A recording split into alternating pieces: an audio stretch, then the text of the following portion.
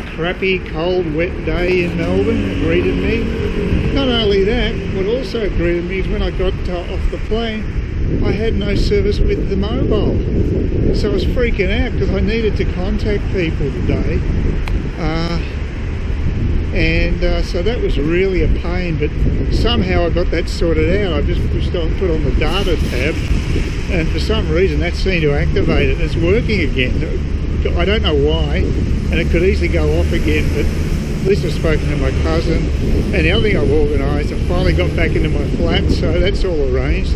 And I'm just leaving the law firm that's holding the original title to my property. So now all I've got to do is go to my conveyancer in the city, drop it off, and hopefully that's all the bureaucracy done.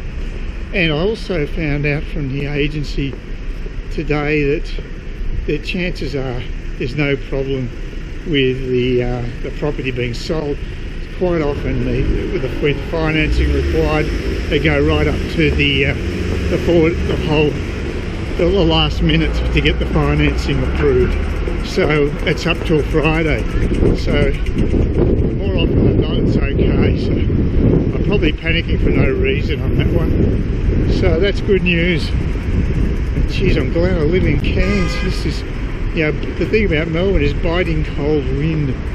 That's a classic thing about Melbourne. It's pretty bad. And this is a classic Melbourne wintry day, and it's in April.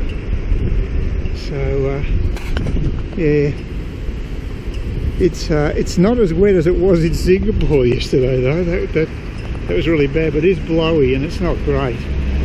So hopefully a tram will come soon, get in the city, get all this stuff sorted out finally, and at least I can relax in my flat while I'm in the city, which is good.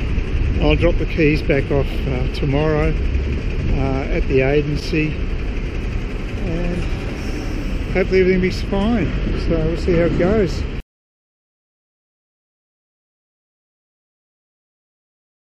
Oh, that's finally done. That bureaucracy's out of the way, and now I can just wait for the next. If the finance goes through with the property, there'll be more documents to sign apparently. So it never ends, the paper trail. They'll be sending it up to Cairns for me, and I have to return documents to them. But at least getting the title, the original title, is an important step. So that's done. It's drizzling here, and I can now go back to my little cave and have a lie down, which would be nice. So it's great to have my own little place in the city before I have to head off for my appointment later in the afternoon. Which is good. But yeah, no regrets leaving Melbourne. And I can't believe I was even thinking about living in a place like Saigon.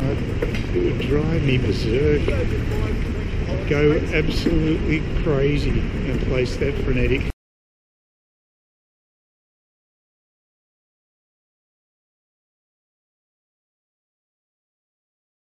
Yeah, this is what this bloody sandwich board from a place called The Pantry on the corner of Collins and Spencer Street did. Fell down on my leg and grazed me like that. Well, I'm finally inside T4. I've got my baggage checked. I hate that automatic system. It's not automatic anyway. I mean, I don't know why Jetstar bother with it, because you still need assistance. I was able to tag myself, the bag tag. It's about itch. The girls still have to attach it to the bag and make sure it was ready to go in. I mean, I can't see how it's a real labour-saving thing for a start, but anyway, I don't want to persist with it. I think it's bad PR and it doesn't achieve its purpose. Got in here and I thought my flight was delayed by 39 minutes, but actually it's actually saying the gate will not be displayed for 39 minutes, which leaves about 5 minutes to get to the gate, which will probably be the other end of the building, so it's impossible to make.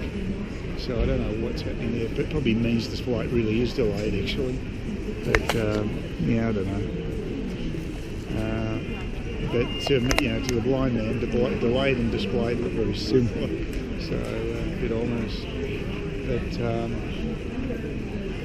yeah, as long as I get out of here sometime soon, it'll be good to get back to Cairns. A bit of a correction there, that it actually does use the word delay before it says it's going to display the actual gate number in 34 minutes, so there is a delay of some description. So I'm not going to get in quite as early as I hope, but I suppose after what happened in Singapore, just getting there is going to be a major victory. So it's all relative. Hopefully it takes off, that's the main thing. At least the flight doesn't appear to be delayed too long. It's probably about just before 5 o'clock. We're all boarding now, so yeah, it won't be much of a delay at all, so that's good. And I've got an aisle seat, so could be worse. I would have preferred seat, the window, but that's okay. Aisle's alright.